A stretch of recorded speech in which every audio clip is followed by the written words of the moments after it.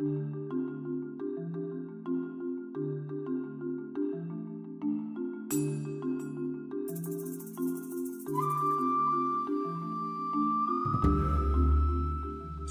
Stone Circle in Pitlochry, Perth Kinross, Scotland. Pitlochry is the geographical centre of Scotland, at the very northwest outskirts of the town and next to the A924 road is Faskally Stone Circle, which is situated in a private garden. The site has never been excavated and is likely Neolithic or Bronze Age. The ring is also known as Faskally Cottages. Two large portal or entrance stones is the focal point of the site. The tallest of these two is 1.5 metres and splintered like a piece of wood.